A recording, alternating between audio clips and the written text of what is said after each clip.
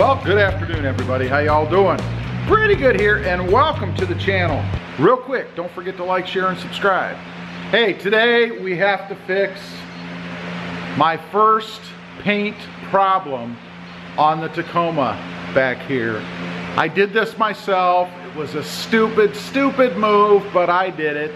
I'm going to show you what I did, and then we're going to attempt to fix the little scrape, I guess, gouge, whatever you want to call it, that I created on the back bumper of my Tacoma.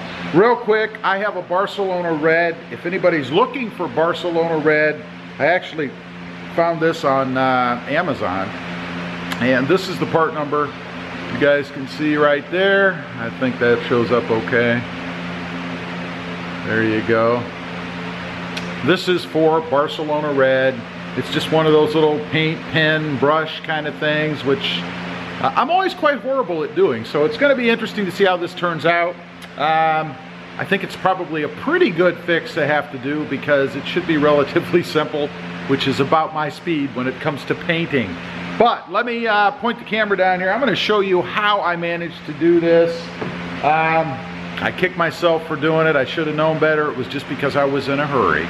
So let me set you down here and I'll do a little almost reenactment. I'm not going to scrape it again, but I'm going to show you how it happened. All right, you guys can see right there is the gouge. Pretty easy to see. Let me back you off a little bit. I'll show you how I did it. Maybe take you in a little more. Right there is the gouge. And of course, I was moving my plate that I use, obviously, to drive up and down on the ramp, or the lift I should say. Let me get you focused back in right there. There you go.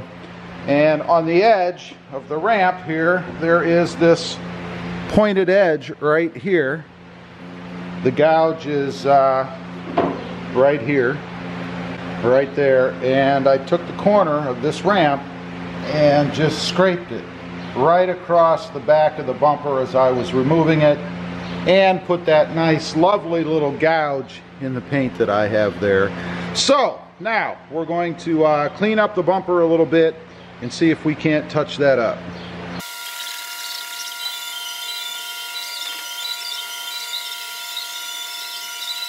All right, we've got it all cleaned off right now, as you guys saw.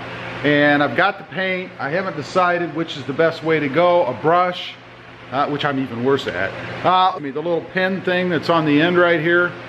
Let me point you guys around. We'll see. I don't know if that little pin thing is... We have gnats out here today. If the pin thing is thick enough to be able to fill that, probably not. If you look at the pin part of this, again, I'm guessing it's probably not quite thick enough. Maybe it is. I don't know. Certainly would be able to control it a little more. The scratch itself is a little deep, so I don't know. Let's go ahead and give it a try.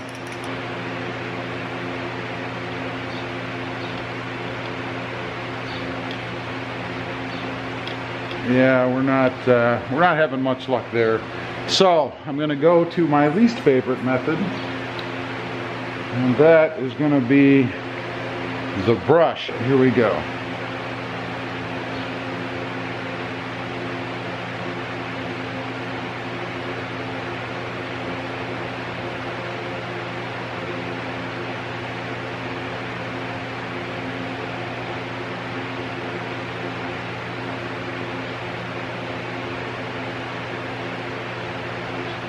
Alright.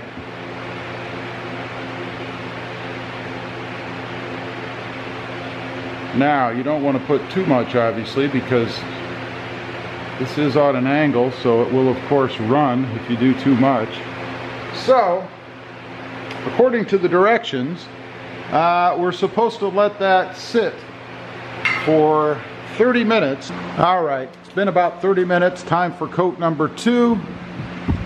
Break you guys in a little bit. It's actually right here. Not sure how well the camera's focusing on that. It probably makes it look better than it is because of blur. But let's go ahead and put the next round on there. All right, here we go.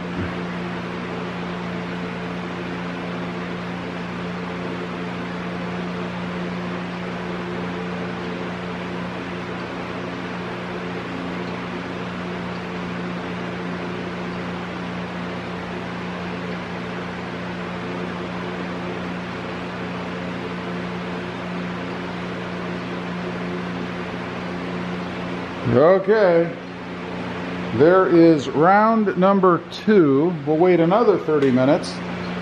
This is going to turn into quite a lengthy process for me anyway. It won't be for you guys, but it will be for me as far as waiting in between these coats. As you can see, it's not going to be a professional job. Obviously, if I wanted that, I'd take it to a shop. I'm not going to take that to a shop.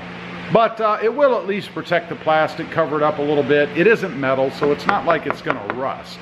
But I just don't want that little black bit staring out at me. And fortunately, it's kind of at the point on the bumper cap there that, you know, it's not going to stand out a whole heck of a lot. You're not going to see it unless you're looking for it. I do expect it to be kind of a, what do you want to say, a bubbled finish when I'm done. In other words, it will be higher than the surrounding area. But we're going to let it dry again. And you know what I'm doing here too is I'm kind of filling the gouge with paint as I go, of course, because there is a gouge. So we're going to let it dry for another 30 minutes. We're going to do probably just one more probably fairly thick coat on it. We'll see. And then we'll show you the finished product.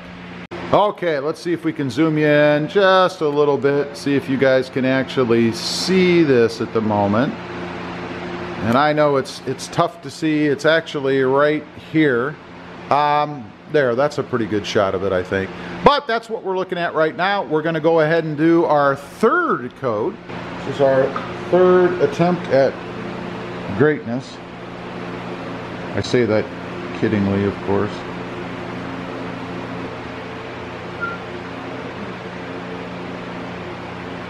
There. I think we're going to leave it at that. It is bubbled over, like I said. You know, if I was an expert painter, I suppose in that case I would sand it down and do all that good stuff. But again, painting is not really my gig. But I gotta say, from a distance, unless you look at it, and I'll show you guys here in just a minute. Matter of fact, let's just do that right now. I'm not sure that you would actually notice it. This is backing off a little bit, and then we'll walk up to it. And it is shiny right now because I just did it, but can you see it? Can you see where it is? I bet you could if I pointed out. It's actually right here, and it's just above right above my fingernail, right there. So I don't know. I think it came out pretty well. It came out as well as I think the novice painter who's not a professional at doing this can do, which certainly covers me, that's for sure. I'm happy with it for what it is. Again, if it really bothered me, I'd take it somewhere and have somebody do it professionally, you know. But honestly, it's not worth the money. I'll probably have bigger scratches and things on here before all is said and done. Anyway, a rock chip on the road would probably leave something worse than that.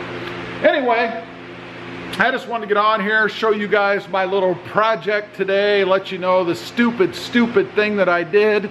Again, right over here, if you guys can see, right down there, that's the culprit. That was the weapon of destruction. That's what caused this. And of course, it was all my fault. As usual, appreciate you guys watching. Don't forget to like, share, and subscribe. Let me know, how did I do? Be gentle, please. I'm not a professional painter. Thanks for watching, and we'll see you next time on the web. Have a great day. Bye.